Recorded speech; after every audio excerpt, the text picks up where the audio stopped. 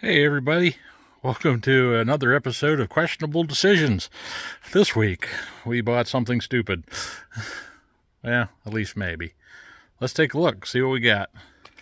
She's gonna need some work. We already knew that going into it.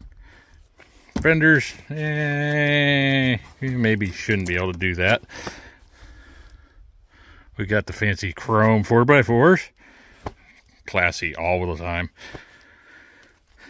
Running board, got them. A little bit of a dent in the dent. We got a flat tire. Apparently we had stickers on the door that are no longer there, so we got to buff that out. We got a top. I think it'll keep snow out. Rain, still questionable. We got the typical TJ rust. Gonna have to do some frame repairs back there. And uh-oh. Where'd the body mounts go? Yep, that's on the list. Got the chrome package wheels with the custom peeling chrome. We've got what appears to be a fairly new shock absorber on this side, but you go around to the other side, they forgot to put it on. So we got the 3 shock package.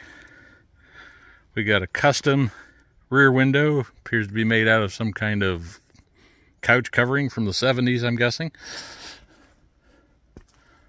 We got some chrome taillight covers, a little bit of mangling. I have to do some dings and dents and fixing on that. Got a Banks exhaust system on her. We got wires for God knows what. Have to figure that out. And some more of the classic TJ rot. Windows, not that horrible. We come back over here. And she's got a 2-inch body lift on her, but I don't think the mount's supposed to have a crack in the side of it, and it probably should not be inside the body.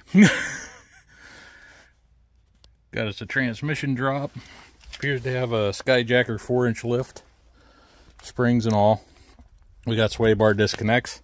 And this another really well-matched green. Nice. Of course, we put a sticker on it, so that makes it better. And deer whistle. Yeah, we don't need that. All in all, she looks like she was taken care of at one point until the rust took over.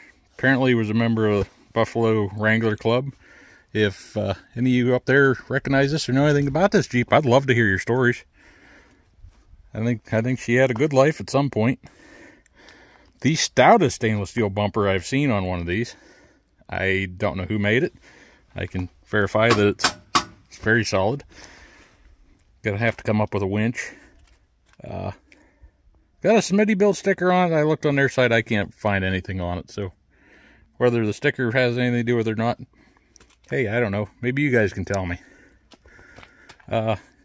We've got one high performance Hella headlight, and we've got one Sylvania put in about 45 degrees. Makes a nice crosshatch pattern going down the road. Windshield's not cracked. Hey, we got a bonus. Come around to the door here. We'll open her up. Oh, or not. Apparently it's locked. We'll go around to the back. Swing-away tire carrier. It's a nice touch. Except for the fact that it's only got 2 bolts over here and 2 over here holding it on, and they kind of forgot these 2 and 2 more under here and 2 more that hold it to the frame. It works good most of the time, except for when this particular bolt comes in contact with this particular spot in the tailgate, because it can boom, boom, boom, boom. Alrighty. Just looking here. Stainless steel hinges. Don't have to worry about those rusting. We're kind of sparse on interior. Carpet's gone, roll bar padding gone, back seat gone. The metal bar that seals the tailgate, it's gone, but we've relieved the problem of the water getting in because it goes out through the drain hole. as long as the water goes this way and not that way. Come around the rest of the Jeep.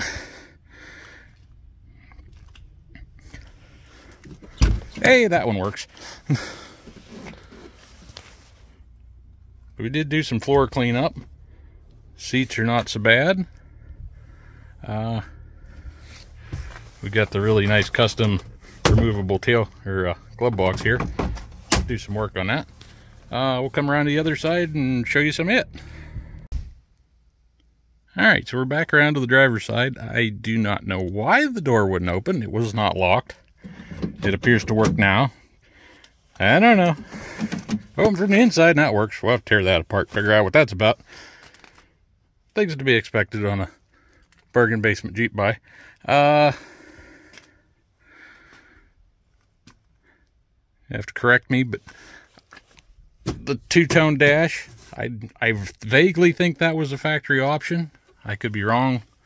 I kind of dug into this piece up here. It had a sticker from 2000. The rest of the Jeep's a 97. Thus, I think they only had this style airbag for that year. The older Jeeps, of course, have that style headlight. This one has the custom removable brake pedal. You know. And apparently we had a remote start system at one point. Kind of interferes with the brake pedal a little bit.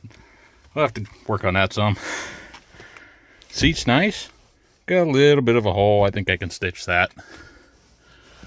We got a few audio files. We got us a CD player. Air conditioning actually works. I'm impressed. Floors, I don't know about white. Looks kind of like white house paint. I don't know.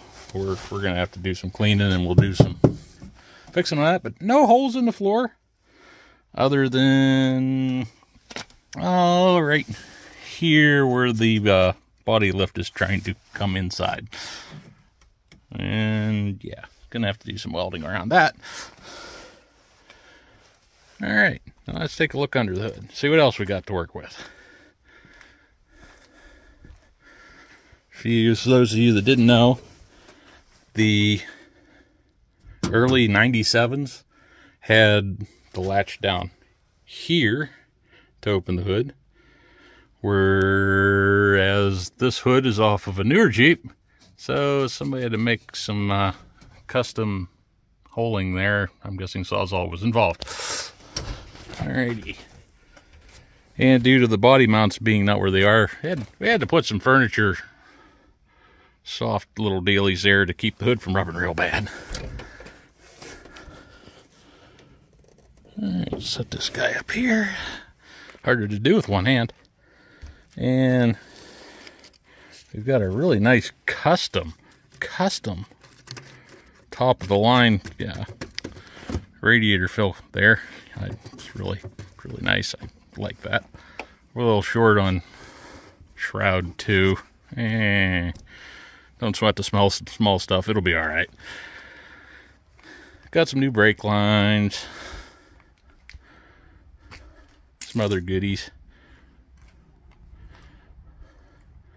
Of course, to get her home, battery was stone dead. We had to stop our local Royal King, pick up another battery here. See how that goes. She actually has oil. It actually has transmission fluid. And doesn't appear to leak either one.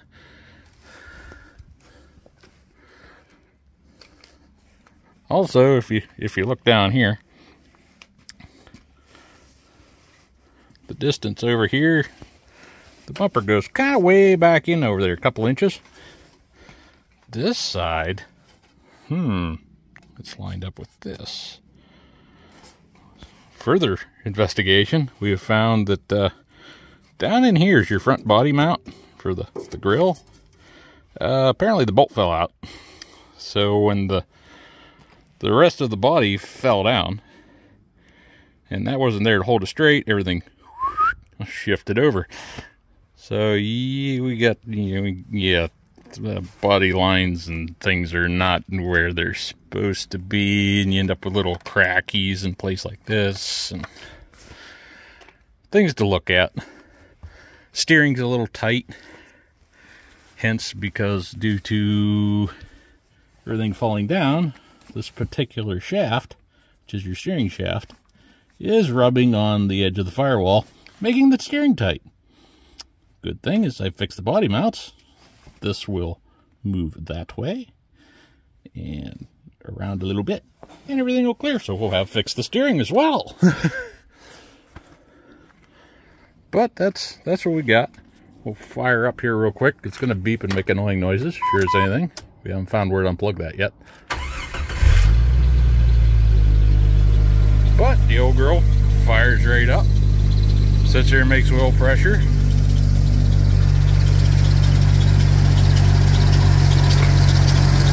We got a little bit of squeaky. There's some antifreeze got splattered around on some things. But it all works. And in upcoming videos, we'll be dismantling the old girl and see what we got to do to fix her and make her a decent machine. So until then, y'all have fun. Oh yeah, special edition. Oh yeah, that's probably gonna go. Yeah, alrighty. Y'all have a good one. Try to keep out of trouble, and if you can't keep out of trouble, have fun doing it. Till next time.